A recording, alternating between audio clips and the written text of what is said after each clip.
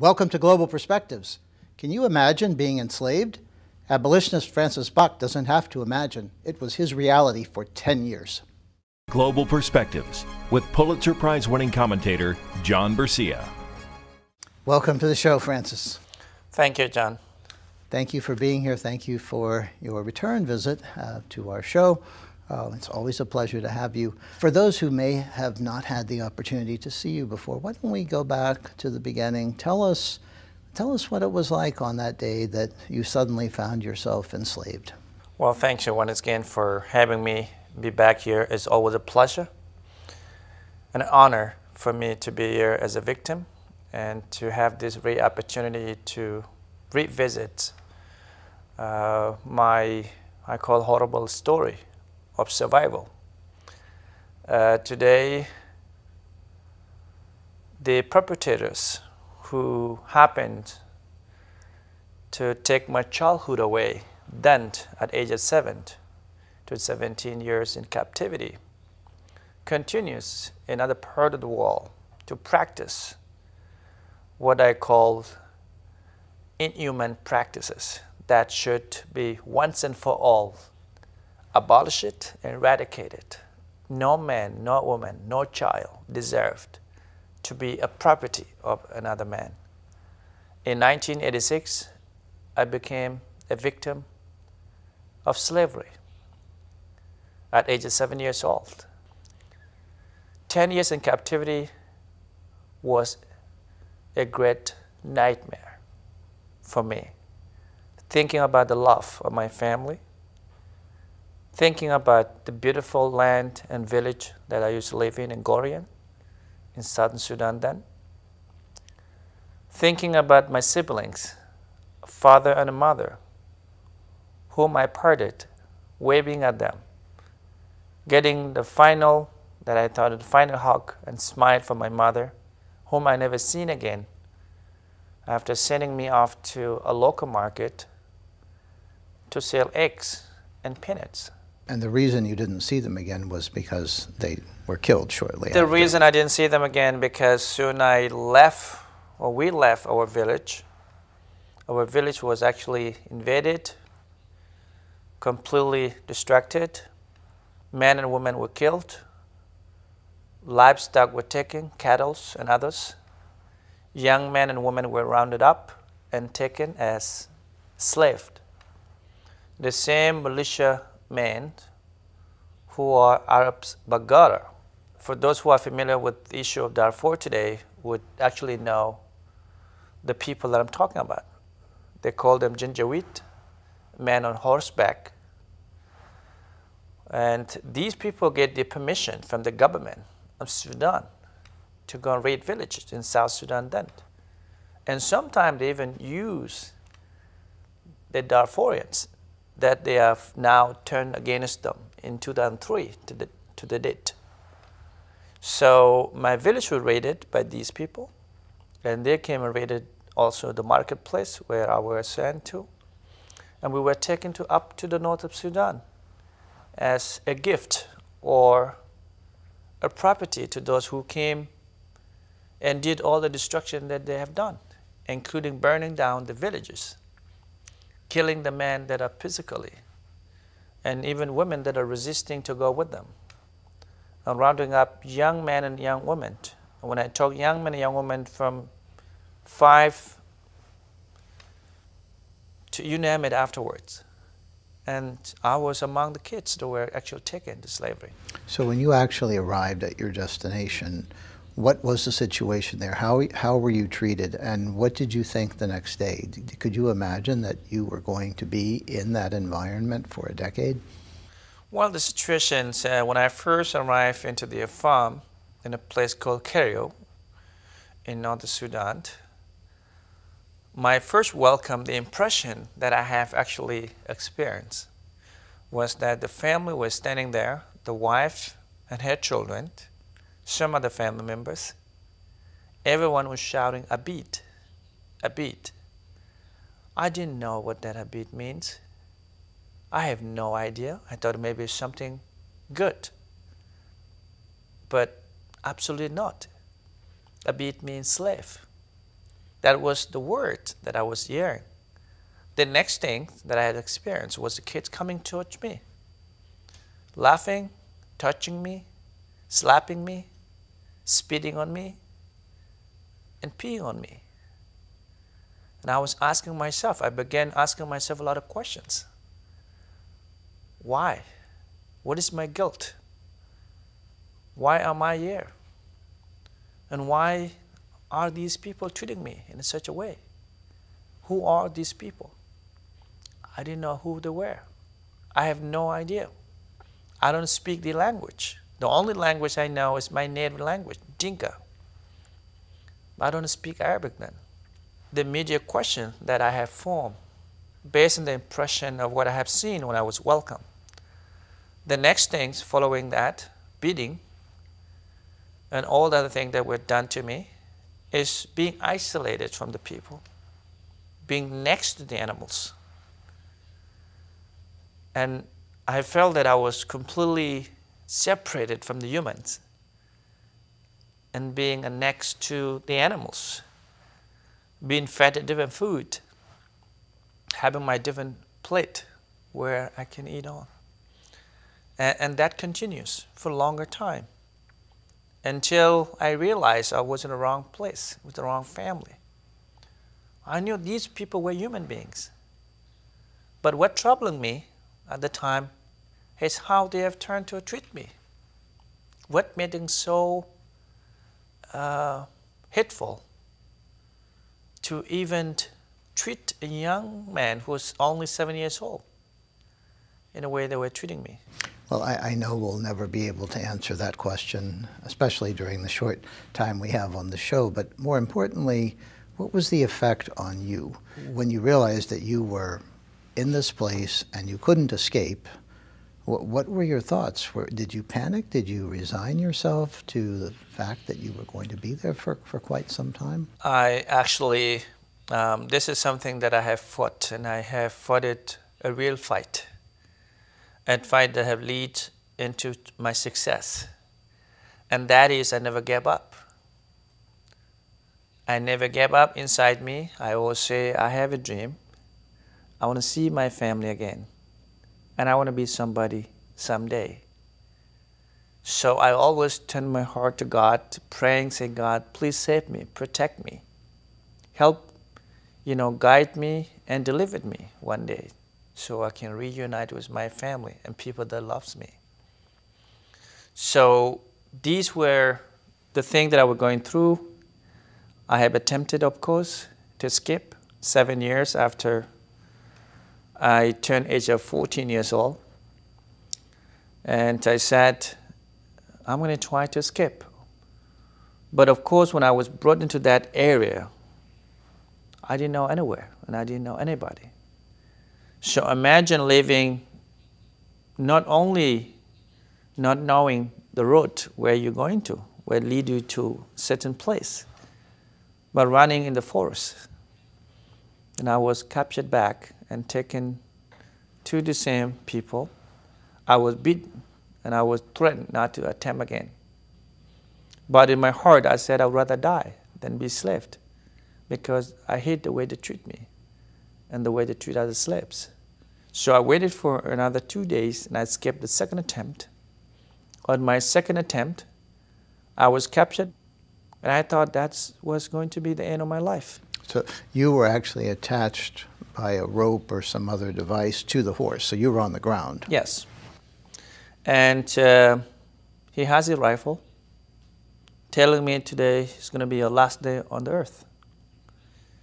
While he was standing in front of me and swearing to kill me, and his wife actually moving around saying, what are you waiting for? Kill him, just like a chicken.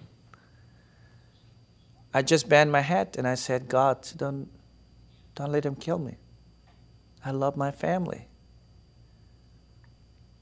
I want to leave and I want to be free again.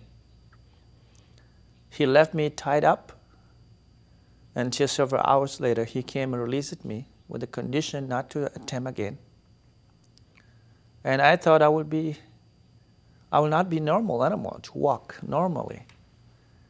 Yes, I sustained some scars on my legs after being tied up for quite too long. But I thank God for actually touching his heart not to kill me. That's the time I waited for extra 3 more years until when I attained the age of 17 in 1996, I finally escaped. Knowing that the risk is high, but whatever the consequence is, I'm ready to fight. So I escaped until I made my way to the capital of Sudan, where I would help again to make my way to Egypt as a refugee there. And finally got my refugee status to come to America. So tell us about the day you arrived in the United States. What did you think? This was a new country. Again, you didn't speak the language, and you were exposed to a whole array of experiences you would probably never imagine. America is a great place. I did not know anything about America when I was in Egypt. I don't even know the map of America, leave alone Fargo, North Dakota, where I was resettled to. I was there in August of 1999, not knowing anybody, not knowing the language, trying to learn many things. And I remembered during the snow, I go out using my bicycle. I want to learn how to ride the bicycle. And I see people laughing, and I have no idea what they laugh, because they see me falling down, doing funny things. But I was trying just to catch up, things that I didn't actually have or didn't do, or already past me. I was extremely excited. When I was actually taken to my apartment and given a short tour by the caseworker who was working with Lutheran Social Services, an organization that brought me, I retook a tour of myself again, and I stretched my arm very high, and I took a deep breath, and I said, now I'm a free man. I have my own place, and nobody will ever again intimidate me.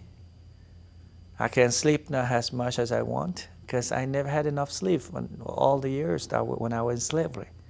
Because I'm the first one to wake up and the last one to go to bed, working from sun up to sundown. But in that moment, after I entered into my apartment in Fargo, North Dakota, I said, what is worth my freedom if my people are still dying? What is worth my freedom if my people are still in captivity? So I promised myself that I hope one day I will do something that will help these men and women who are still held in bondage. And only country that I knew then was my country, Sudan. I thought that's where only horrible things happening. I later learned about other countries. There are 27 million people that are still held in bondage globally. And the form of actually slavery and human trafficking, these were the words that I had to learn later and made my mind even more bigger and brought me to conclusion, what are we waiting for? What our leaders are doing about this? So I had to step up, and I have to make my voice heard by speaking on behalf of my own and on behalf of millions who cannot speak for themselves, whether the Sudanese or any other human beings. So you settled in Fargo, North Dakota. You then subsequently lived in a few other states. You ended up in Boston, yes, working with people in the anti-slavery movement. Yes. What was that experience like? What was the experience for you as you learned English and you began to talk to audiences about what had happened to you? It was difficult, and it's still difficult, just to talk about horrible things that happen to you in your life. I know some people used to ask me, are you not shy to talk about these things? You're being sent to the market to sell eggs and peanuts. Are you not being shy about things that happened to you in the treatment? And I said, why should I be shy? That's exactly what took away my freedom. That's what happened to me. If I can't tell it, how would you know? How would someone else know? And if I can talk about, that means I'm encouraging it. It will happen to some other young man or woman, whether in my former country or any other countries. So basically, I joined that organization with appreciation of what I saw that they were doing greatly, that they were giving a platform to the victims like myself to go and speak at schools, from high school, colleges, and universities across the U.S. and other parts of the world, spreading awareness about modern-day slavery, genocidal, human trafficking, things that need to be brought to an end. And to me, what's most shocking about this is you didn't experience just one calamity. You experienced multiple calamities, because a lot of times people have natural disasters that occur to them, crimes and so forth, but you were taken into slavery. You were removed from your home, from your village. You were deprived of your freedom. In a broader sense, you were deprived of the opportunity. Between the ages of 7 and 17 is typically when most young people gain an education, some preliminary experience about life. You didn't have any of that. So you experienced multiple calamities because of slavery. And then at age 17, 18, instead of being ready to graduate from high school and go on to college or something, you were in a very, very different place. You were already working in the abolitionist movement because yes, that was the immediate priority. That's what I was taught to do. I was not given an opportunity to go to school. Of course, even when I was still with my parents didn't have ability to take me to school from that age 5 to, or age 3 to 7 before I was taken to slavery. Leave alone the 10 years that I have spent in slavery, I never had a formal education. So even after I came here, the only thing in my mind, and I was so much thrilled that I was getting a job that I'm getting paid for, because the job I have done from age 7 to 17 and 18 was not a paid job. I was working for free under threat of violence to serving someone else, making someone else happy, but not me, not my family, not my community, but someone else to be happy. So basically, I didn't have that opportunity. And the reason I came and joined the anti-slavery movement, because I felt that there's no time for me to wait. I felt that the whole world didn't do enough to allow me to stay for good 10 years, to allow my people being taken to slavery, and even brainwash young children to be completely brainwashed and change their religion, change everything, change the names. These kids would remain there forever. So that's the reason that I felt that there's a need for me to speak out. So one, I go for prevention. Nothing like that happen again to anybody, anywhere in the world. Second, to ensure that those who are in captivity now are being released, being given their freedom back. God created all of us equal, and we have our own God-giving rights, basic rights that everyone should practice, freedom. And finally, to urge our governments, whether our government here or any government in the world, and the United Nations, to make this as another law, as a crime, to punish it, to bring all the perpetrators into justice, and to stop trafficking young men and women in the trick that you will come and have a better life, and you ending up taking away your documents, putting you in the basement or somewhere else, doing things they shouldn't be doing under threat of violence, that if you attempt to do this, they will kill you or your parents. These are the form of human trafficking today, leave alone the sex slavery. That when I was coming from Africa, connecting through Dubai in United Emirates in late of 2016, I met two African girls. I was just buying water in one of the shop there, and they were just standing there. And I asked them what country they're traveling to. I thought they were coming to Europe. And they said, we live here, we are working here. And I asked them what country they're from in Africa. One is from Liberia, and the other one's from Nigeria. And these are young girls, 20-something of age.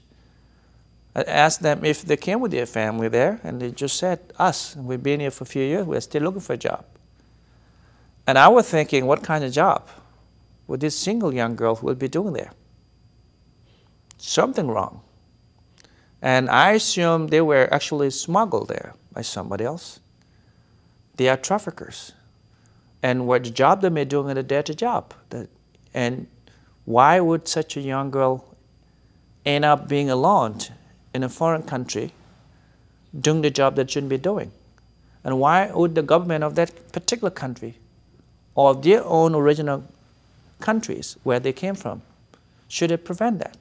So human trafficking is not something of the past, nor does slavery something of the past, as people think in the United States ended in 1865, a couple hundred years ago.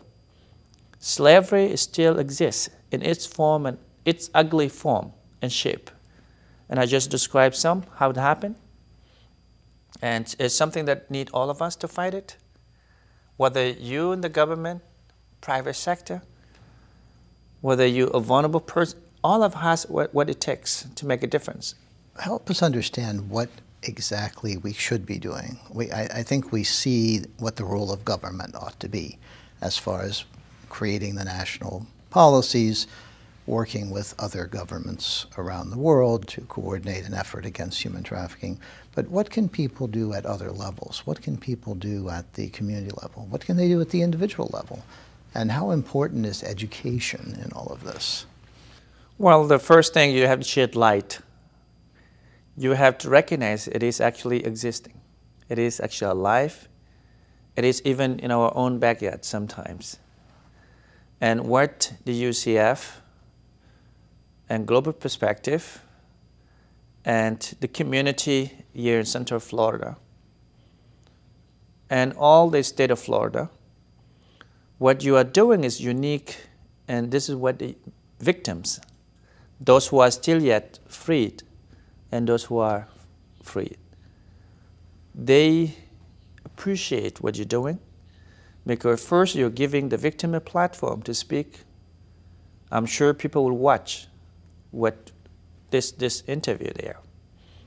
And I'm sure people will listen and appeal to them. If they really want to do something, they will go out and speak in the community, making awareness, fighting along with those who have already picked up the fight. So there's awareness needed to be met, recognition need to be given to this, because this is something that is there. And anybody that tolerating it, anyone that accepting this practice, you are not serving our world. You are not serving our humanity. You are absolute dangerous to our humanity. You must fight against it. You must allow these men and women to be free human beings like any of us. They have a dream like us. They want to go to school. Today, I'm 38 years old, and I have a dream. I want to go back to school. I want to accomplish something. I want to be a leader. I want to be and I want to be. Many things. So the same dreams are being suppressed and oppressed and marginalized for those who do not have a freedom yet, or those who still fall into becoming a victim like me. So it takes one man's step, so more could follow along. So I appreciate the role that being played by this great entity at the University of Central Florida, Global Perspective and Human Trafficking. So this is something that we need to support, and we need to appreciate. The community need to come and support it, and government needs to support it. Okay, well, thank you, Francis. Just so you know, you already are a leader. I think that has been clear from this conversation and from the other work that you've done.